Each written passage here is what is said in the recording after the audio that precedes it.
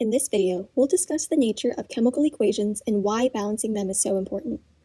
Consider this reaction between gaseous hydrogen and oxygen molecules to make water. It would be super cool if we could always see the reactions happening, but that isn't really practical.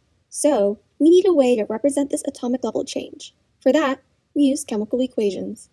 We use the chemical formulas of the products and reactants to represent the chemical species involved, and we separate them by an arrow. Products are located on the right side of the arrow, and reactants are on the left. So this equation reads, hydrogen and oxygen react together to form water. You may notice that the chemical equation we just wrote is not balanced. The number of atoms of each element is not the same on both sides of the equation. That's a problem. It is important for scientists to ensure chemical equations are balanced in order to follow the law of conservation of mass. Atoms don't just get made or disappear. However many atoms we start with in a reaction, we need to have exactly the same number when we're done.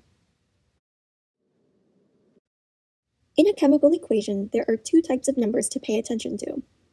The first type of number to pay attention to are the subscripts, the small number within a chemical formula. This indicates the number of atoms of an element that are present in a molecule.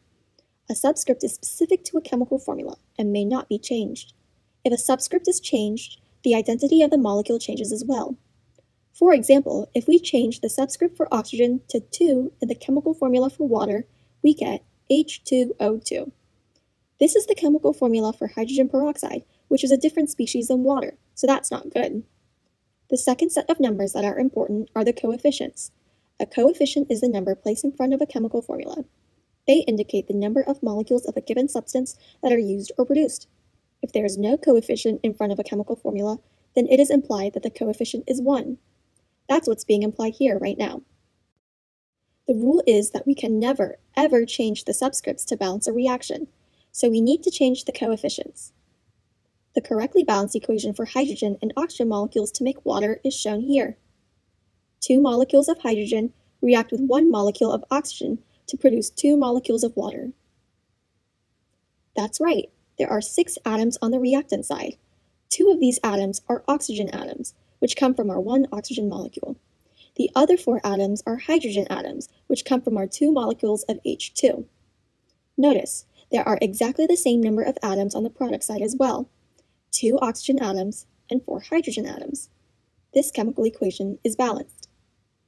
Last thing to deal with, chemical equations also include the physical states of the species in a reaction. Solids are represented by an S, liquids are represented by an L, gases are represented by a G, and aqueous species are represented by AQ.